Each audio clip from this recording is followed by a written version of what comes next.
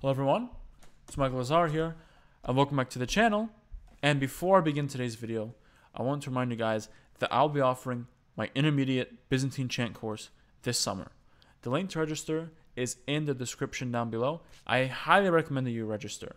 Not only is it a good price, but the quality of the material that we taught will not only ensure that your current self will learn Byzantine well, but your future self will have the foundations and fundamentals to become a great chanter.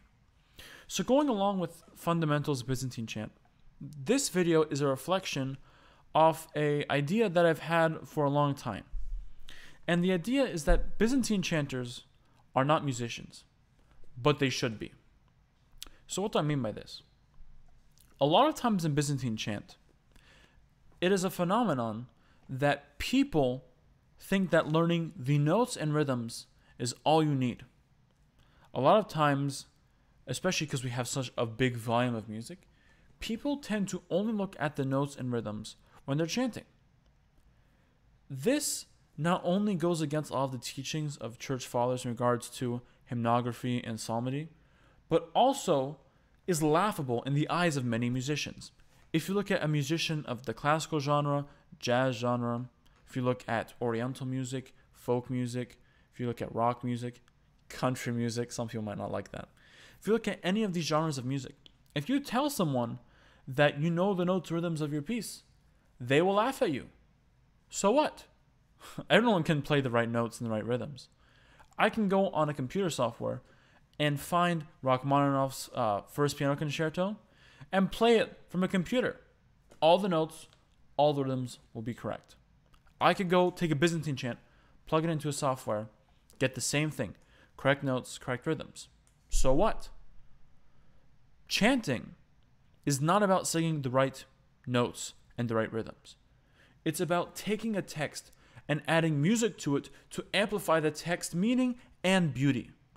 Whenever we have Byzantine chant that is simply looked at for just the notes and rhythms, we strip the music of its beauty and we strip the text of its beauty and meaning. We actually work backwards.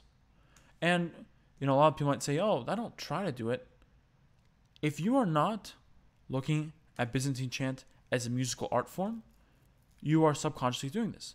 And the issue is that in the United States, the tradition of learning chant is a lot different than what it was in the past. In the old days, the way you would learn how to chant is you would have a teacher, a master, a prayerfulness, who's been a master. And the proof is in the pudding. He has a very, very good style and quality to his voice. The prayerfulness in a church are usually very highly trained, at least back in Greece or Lebanon or the Middle East, or even if you go to Europe, you'll get the same thing.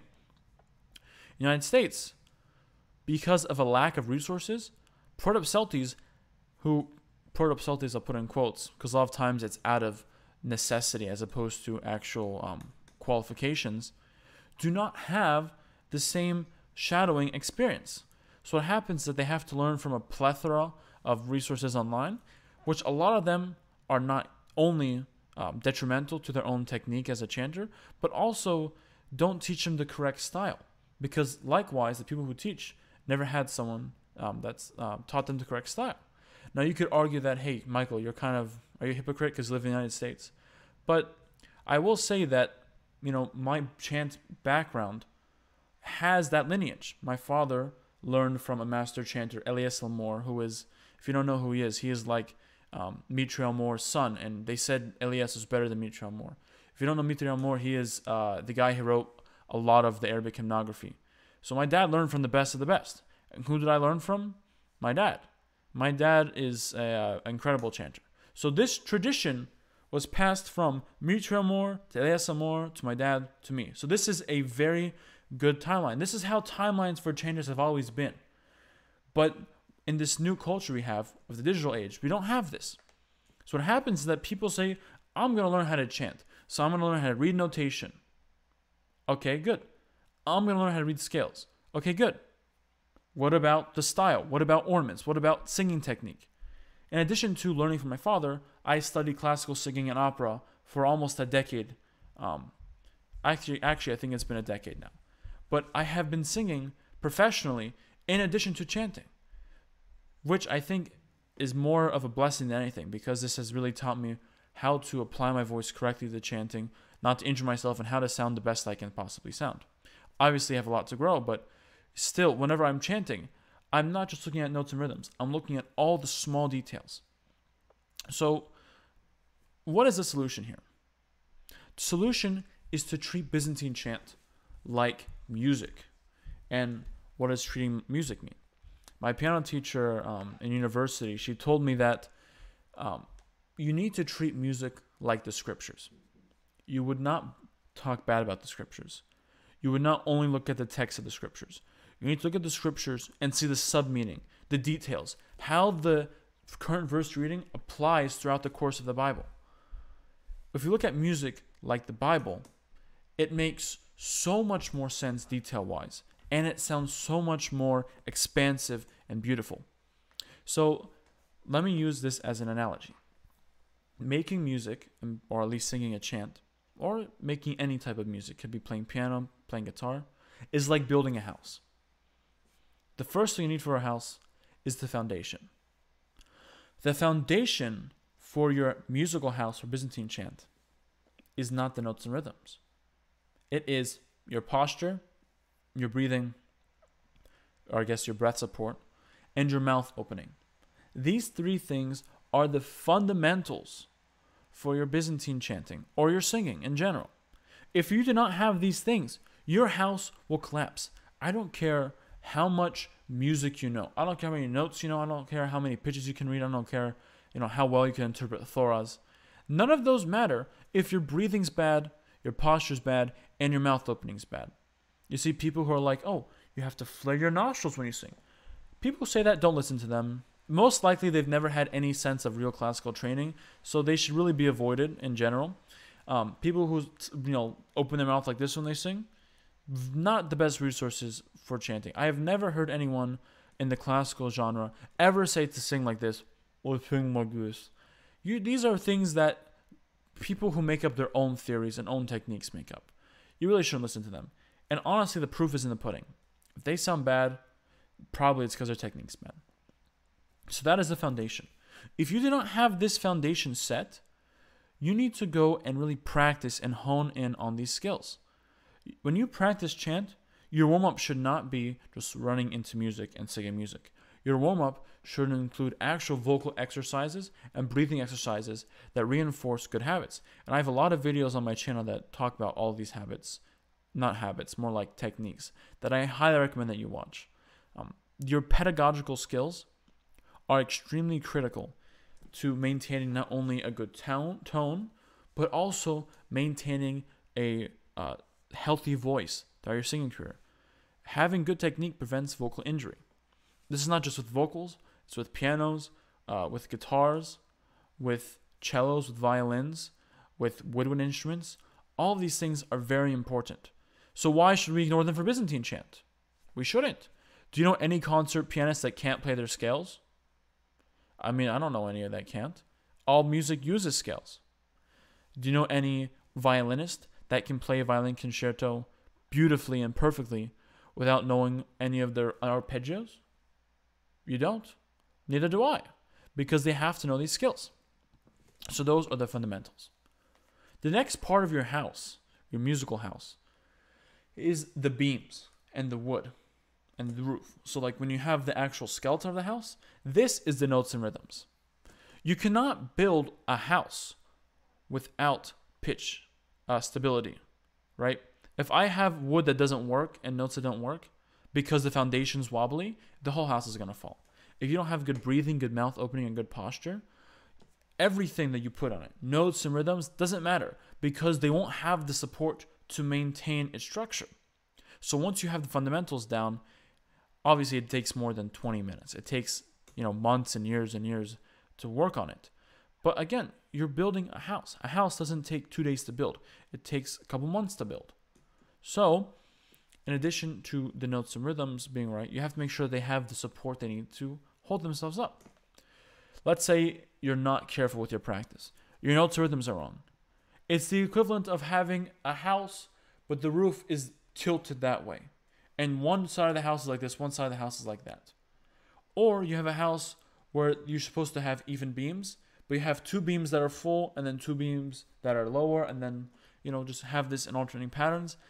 This is not a stable house, right? The notes and rhythms are important, but they have to be built on top of a good foundation, all right? The next thing, once you have the actual roofing and you have the scaffolding done, you can't just sleep in that house. It's going to get cold. There's no waterproofing. You're going to get flooded. Animals will come in. There's so many different things. There's no door. You're going to get robbed. The next thing you have to do is the phrasing. How am I going to phrase something? Meaning, what is the shape or contour that I want to give a melodic line? What do I mean by this? Shape and contour refers to both your dynamics, your fluctuations in tempo, not fluctuations like da da da da da da da da da, just slight variations in tempo that just make things sound even. If I sing a scale, ma ma ma ma ma ma ma ma ma ma ma ma ma ma ma ma ma. If I sing everything evenly, it sounds like this. Ma ma ma ma ma ma ma ma ma ma ma ma ma ma ma ma ma. It feels like it's jumping some places and falling back some places. Right? You have to give a little bit of variation just to make things a little more even. So you have dynamic, you have some fluctuations in tempo, not extreme, just little bits just to even things out. And then you have the mood. The mood is very important because it can greatly change how you interpret a piece.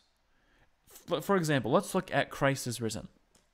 If we take the hymn, Christ is risen from the dead. Pretty neutral, right? Nothing weird there. Just a simple, calm, normal. Triumphant.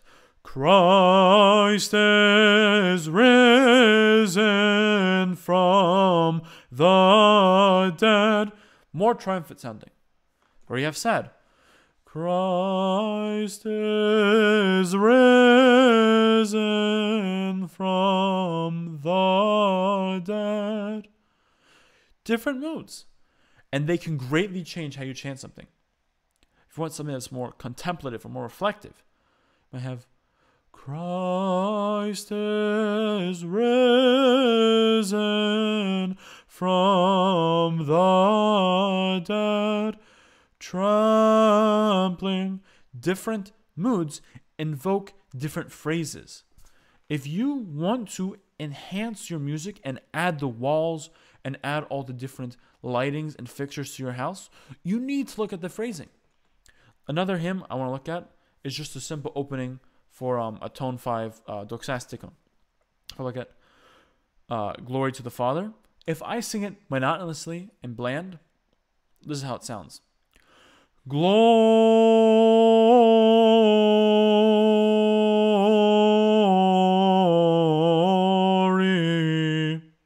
What's wrong with that? Well, the notes and rhythms are right. The breath support's right. But it's like I'm not paying attention to any of the notes.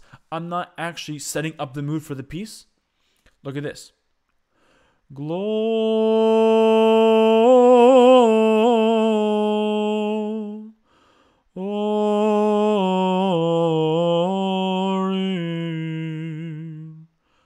Just that has so much more sensitivity to it.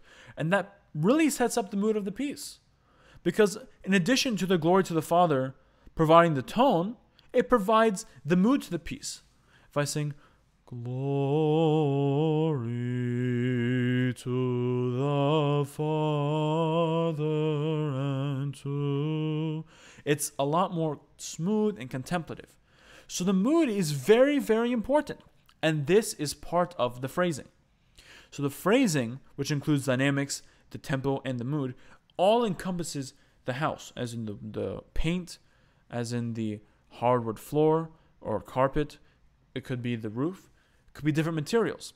A lot of things change. Maybe the outside's made out of brick and not wood. Maybe the outside's made of stone. There's so many different things you can do to change the mood of your music. But if you choose to only make it wood 24/7, 365 every time you sing, what happens is that all of your music sounds the same and your house looks boring. No one wants to live in a boring house. You want to live in a house that reflects what you want it to reflect. You want to make music that reflects what you think the music should reflect. If you've never thought about chanting as a reflection of the music and the text, then you've never looked at chanting as the way it was intended. So I know in the beginning of the video I talked about the church fathers. There's a reading from Saint Paisios in one of his spiritual councils where a nun is telling him, every time I sing from music, I feel like I'm not actually praying. I'm not prayerful. And I think this is a common complaint a lot of chanters have. Whenever I sing something, I always feel like I'm never actually praying. I'm just singing music. And this is a very common sentiment. Sometimes I feel like that. And the reason why this happens is because we're so focused on the notes and rhythms. We forget to actually look at the text, and we forget to look at how the music was written to amplify the text. A lot of times it just takes us to take a step back and really reflect on what we're singing and how the music reflects it. My father was just telling me that, he has all the Arabic hymns memorized. And he was just telling me that for him, just reading the text and using that to sing has made him not only understand the text so much better, but also interpret the text through singing so much more effectively. And he feels that he's unlocked a new sense to his chanting because he's looked way past the notes and rhythms and looked at the actual meaning of the text and how to express it with his voice through phrasing, dynamics, tempo, and mood. So the next thing we have in a house, once we have the roofing done, the flooring done, the walls done, it's like the electricity and all those actual appliances. This is like the ornaments. Ornaments are things that don't apply to the structure, but make the house functional. Piano, classical music, there's some ornaments, not too much. Maybe there's a trill. Baroque music, there are a lot of ornaments that can be used. Romantic music, again, some ornaments. Jazz music, a lot of ornaments that you can use. In Byzantine music, we have so many ornaments. But if I interpret every ornament the same every single time, it's the equivalent of me taking a house and painting the whole thing black. Everything looks the same. There's no difference in color, no variation in anything in angular-wise. Colors can change the atmosphere of a room, can change the temperature of a room. If I paint my whole house black and just use the same paintbrush for everything, my house is going to be boring. Same thing with music. If you use the same ornaments every single time, it's going to get boring. Every time I see you see the kendimata on top of the oligon with the sifiston, and I sing it da da da da da instead of da da da or da da da da da da da da da. There's so different ways to sing it. If I sing it the same way, da da da da da, it gets not only repetitive and boring, but starts to get obnoxious. So you have to make sure that you vary your ornaments, and as well as the timbre of your voice. The color of your voice can really change a lot. If I sing everything like this, you'll get very fed up. If I sing everything, the style doesn't work, and you're not actually taking into consideration the text or the affects you want to evoke. But if you vary your timbre so that every single note is different, it will really, really help enhance your singing. Now, the last thing is a couple of bad habits that tend to happen because we lack the knowledge and sensitivity that comes with musicality. So, let me give you an example. A lot of times people cut off phrases short. So if I'm singing a song like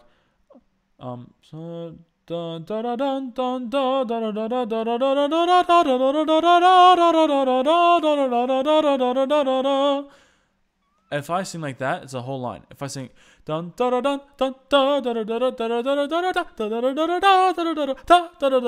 da da da, if I cut the phrases short like that, the whole thing sounds off. Same with Byzantine chant. If I sing like, while the stone was sealed by the Jews, and the soldiers were guarding thy most pure body. Now that is a bit excessive, but if I cut off phrases short, that happens. If I sing something like, Let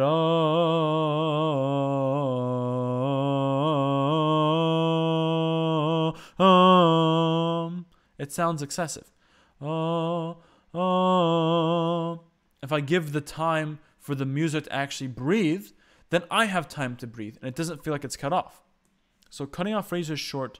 Some people might do like,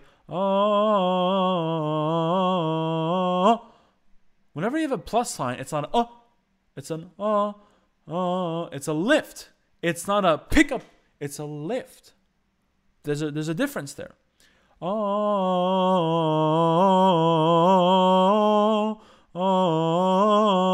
Is so much more smooth and comforting than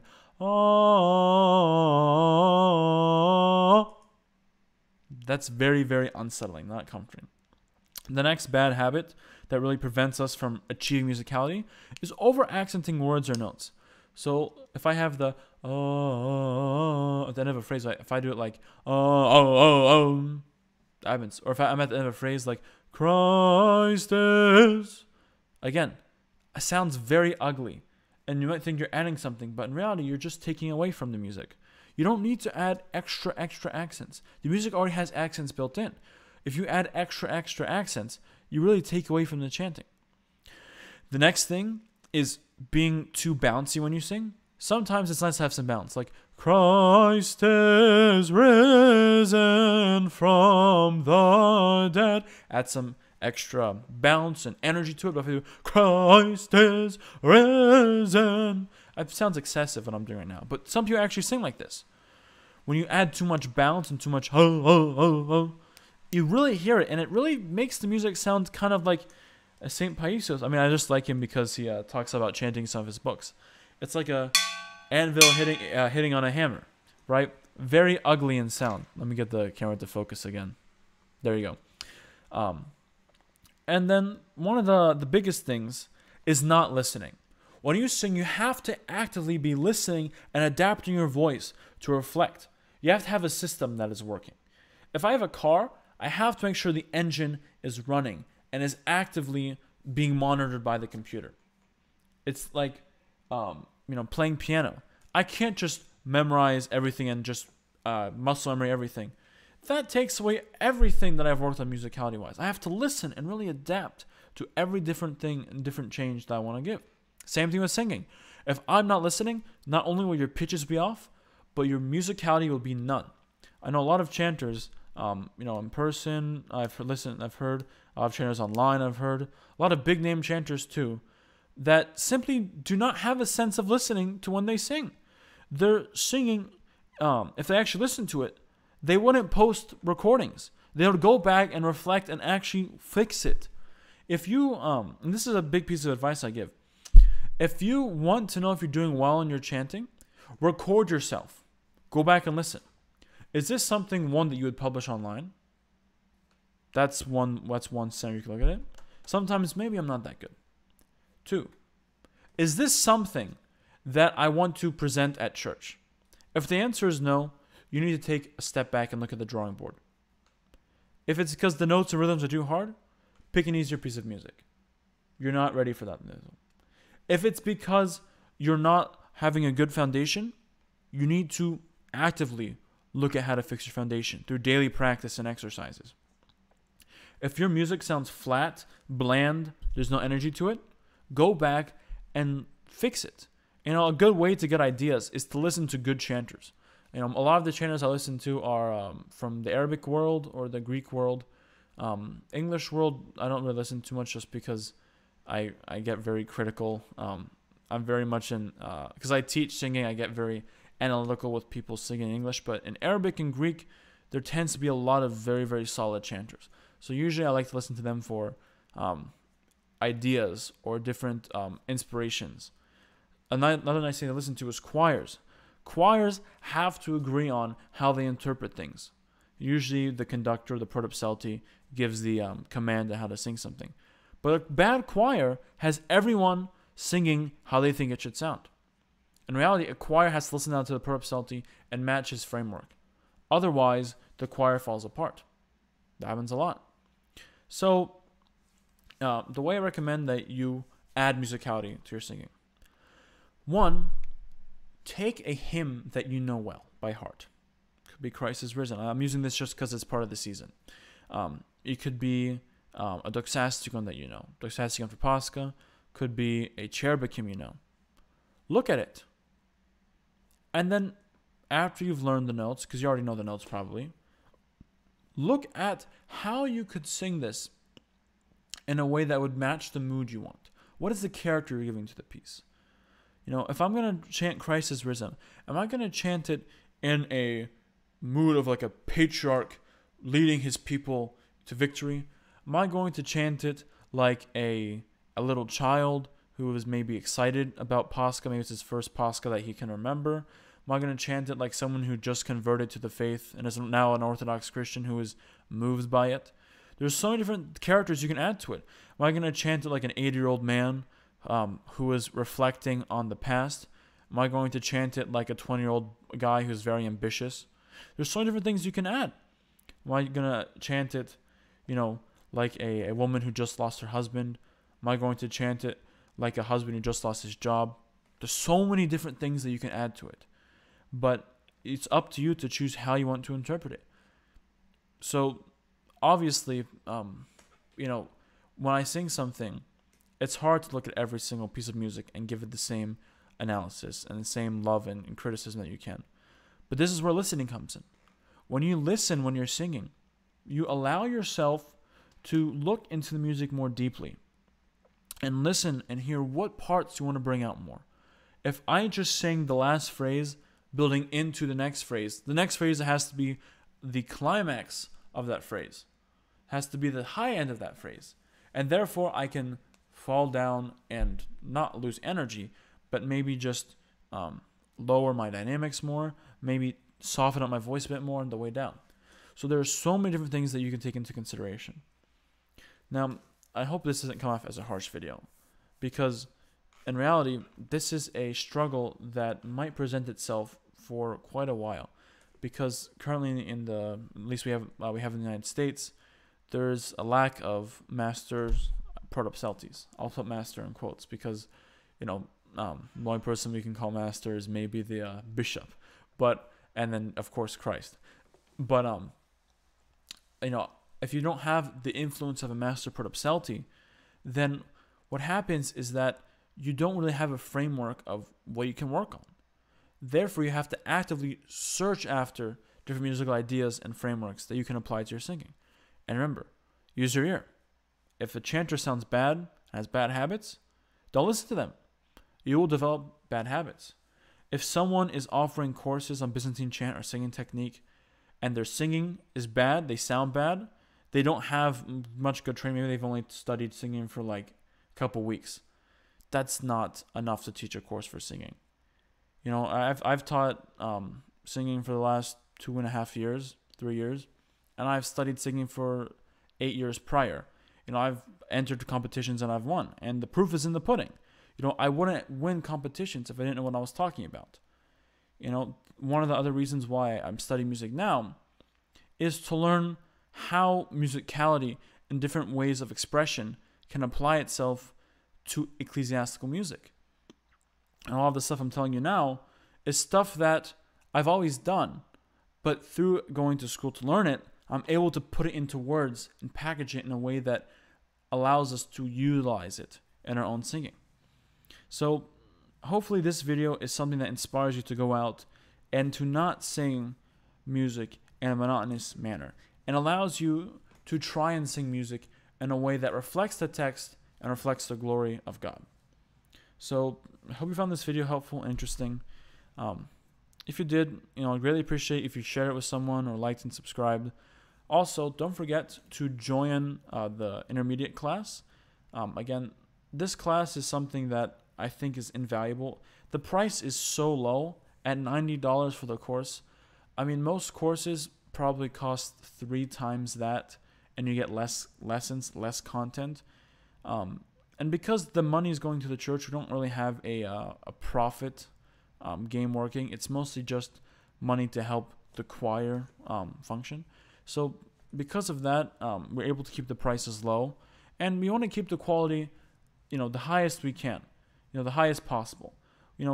this is kind of the birth of the new school of music that I'm starting, the Nativity of the Theotokos School of Music from St. Mary's in Hunt Valley, Maryland. And a lot of what we value, at least when I say we, it's kind of my framework that I've worked with my father and with the priest on, is that Byzantine chant should not be something that is only looked at for utilitarian purposes. Byzantine chant is not something we use so that we can sing the services and that's it. It is something that we should use to ascend to the glory of God and use that to help others ascend and find the faith in that. Because if you look at the conversion of the Slavs, they were most taken aback by the beauty of the church and the liturgy and the music and the iconography and the incense. If we don't preserve that beauty, we don't preserve the church. And this school of music, when I say school, I also mean idea and school of thought that I'm presenting, is something that I think is necessary in order to preserve our culture and to stand against a lot of the things that push back against the church today. So, thank you for watching.